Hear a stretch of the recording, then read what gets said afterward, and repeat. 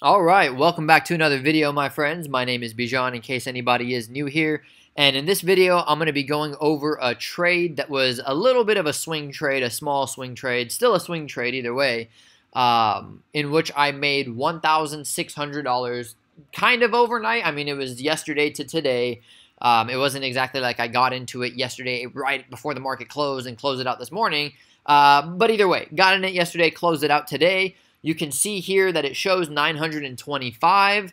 That's because I was in a profit position yesterday when I closed the trade out. I was in a profit of about 675. So 675 from yesterday plus the 925 from today. You guys get the point. I'll break it down for you guys on the calculations and everything like that here. But anyways, we were trading puts on Disney, and this was a trade directly from the watch list as well. I usually don't like to make videos on swing trade type of trades because it's kind of hard to do the calculations and it's really hard for new people to keep track of and follow along. But this was a trade. It was a little bit of a choppy one, if you will. But either way, I think it'll serve as like a good way of showing a few different ideas in terms of how I trade that can maybe even help some of the watch list subscribers as well. To see what I mean when I say things like, we can have a primary profit target and then a secondary profit target, and also just kind of showing the idea of, shorting the pops, adding in, and things like that. If you watch this, you'll be able to pick up on things. Obviously, if I'm going to have to sit here and point every single little thing out, we'll be here forever. But anyways, that's besides the fact. I don't want to start rambling here. So it was a $1,600 profit. Let's just get into the little breakdown of it real briefly for you guys here. I initially wanted to get in it around the 130 area. That's what I was hoping for. And I started in, I guess you can say half size, light size, right here, right around the 129.50 area. I started in 10 contracts right at 6:45 a.m. yesterday on Tuesday. I had a next week expiration just because I knew that Disney is a slow mover. I knew I might needed to have, held it overnight. You get my point. So anyways, next week expiry, we were trading puts. Puts means you make money when the stock goes down. That's why I basically entered higher and exited the trade lower for anyone that's new. But anyways, moving forward here. So I had 10 contracts at 6:45, and that's me. I was starting in really light size right there, as I was kind of hoping for a pop closer to the 130 area to add in, but I did want to kind of get into this right here at this area, the 6:45 here. Because, see, I like to put it on the 1 minute chart for you guys so you can get more of a specific idea of like right where I got in. So you can see right 6:45 kind of caught the high there. I could kind of tell that I was running out of steam a little bit. So I did want to start in so I could make sure that I'm in the trade. And I also wanted to leave room to add in if we did get the push to the area that I initially wanted to.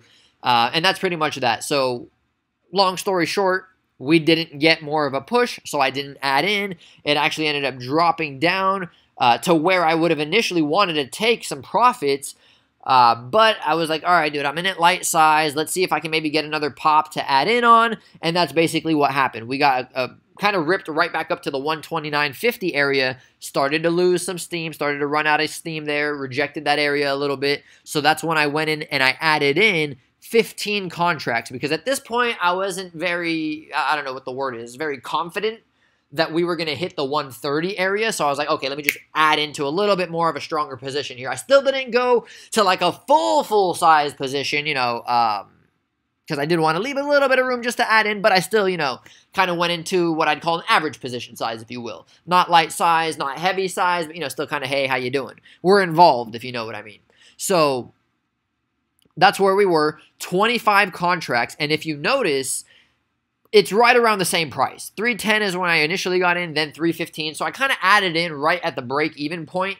For the sake of the calculation, we're just going to calculate 25 contracts times 315. I'll give it the benefit of the doubt, but, there's that 10 and that 5-cent difference, which is going to equal, what? $50? It'll equal $50. So we're going to add $50 to the profit at the end. But anyway, so moving forward with a brief calculation here for you guys. Anybody that's new is going to benefit from this. We got 25 contracts at 315 each, let's say. The way options works is 1 is equivalent to 100. So when you see 315, it's actually 315. So you just multiply 315 times 25. So the cost of the trade, the total amount, I guess you can say, invested into the trade was $7,875. It was actually $7,825. But for the sake of simplicity, we'll just, say $7,875 here, and we'll add that 50 at the end. And that's pretty much that. That was the cost of the trade. Now, that doesn't mean that if I was wrong, I was going to lose $7,825 here. Just to kind of give my little basic examples, like I like to say, is if you buy a car for $7,875, let's say, thinking that you can sell it for $10,000, and then you find out, oh, something's wrong with it. I don't know, it might need new tires, or I bought the wrong one, or my estimate was off, I was wrong, whatever it is. It doesn't mean you lost your whole entire $7,875. You can go and take a loss, go sell the car. You get what I'm trying to say here. It's not like you're just going to dump the car on the side of the road or take it to a junkyard and say, all right, well, that's that. So same thing applies here. That's not what we were, risking. That's just how much it cost. Because some people like to ask, well, how much did you cost? How much did you put into that trade to make this much money? That's the answer for you guys. For this particular trade, the $1,600 profit, had $7,875 in it. And that's pretty much that on the entry. And that's where I got into the trade. Now, this, as I said, we were trading puts. So puts means you make money as the stock goes down. So I was in a profit position because the stock did go down. We were actually right around the 128.50 area when we ended the day yesterday. So that's why it doesn't show the whole $1,600 profit here. So anyways, we opened up. We got a little bit of a pop to the 130 area. And at this point, I was like, all right, you know what? I don't really need to add into it at this point. I held it overnight, had a little bit of time decay, so I didn't really want to add into it. I said I'm okay with the position that I'm in. Let's hold it out.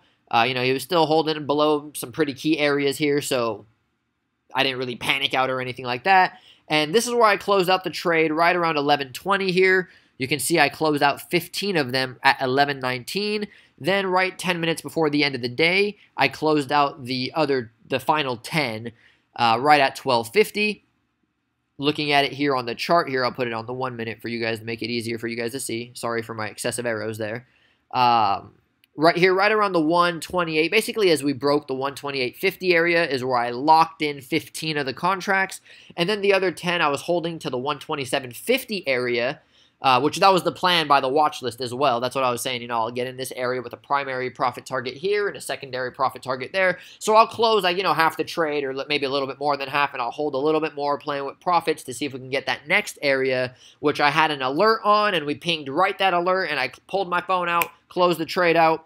And that was pretty much that right at the end of the day. And to be honest with you, even if it didn't ping it, I probably would have checked right back in, probably 12:55, 12:57, would have closed it out anyways because I didn't want to hold it for an additional night, especially since we already hit the primary profit target and all that. So that's pretty much that. That was the trade. As I like to say, puts means you make money as the value of the stock goes down. The value of the stock decreased, the value of our puts increased, and I'll basically go ahead and show that over here. And this just goes to show that you can trade, upwards with the stock going up, with it going down. You can day trade, you can swing trade, you can do all of this. Again, I don't like to do videos too much on swing trades just because it's hard to keep track of. They take too long. People start to nag because the video's long. You know how it goes for those of you that have been here for a while. Anyway, so now to wrap it up with a quick calculation, the final calculation for you all. If you remember, the cost of the trade was $7,875.